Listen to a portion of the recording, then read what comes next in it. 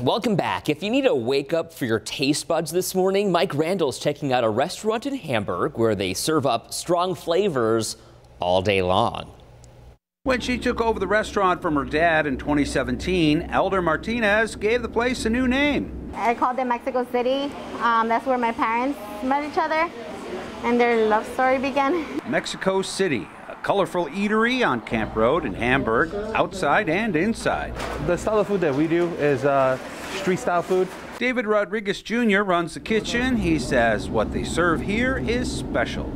Mexico City, well, Mexico in general, has a vast culture on street style food. If you're not familiar with authentic Mexican street food, you are in for a treat. David's working on a quesabirra. That's a pizza-sized quesadilla with 39 ingredients, including birria, beef, so slow-braised beef, cheese. They have tacos here, mini and full-sized, with an amazing number of protein choices. We get great feedback, a lot of repeat customers. If you want to get exotic, you can go with the tongue, or these, chapulines. That would be crickets or grasshoppers to you and me.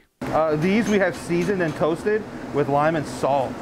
Plenty of people have found their way to Mexico City, but Elder will never forget one special customer who wears a number 17 at work. I couldn't believe it was him. And he came through the drive-thru window.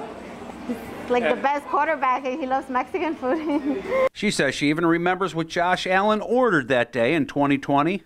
He ordered the al pastor chimichanga. Back in the kitchen, David is whipping up a special dish for yours truly using fresh ingredients, including cactus. Who knew you could eat cactus? Well, it looks really good. It's a taco now. It has mushrooms, cactus, some mozzarella cheese, some corn. Supposed to dip it in here and take a bite. Whoa. I can't talk, it's so good. And you can wash it all down with a real Mexican Coke. Looking for a rare treat, a colorful location with authentic food? Head to Mexico City, a delicious diversion that will not disappoint. In Hamburg, Mike Randall, 7 Eyewitness News.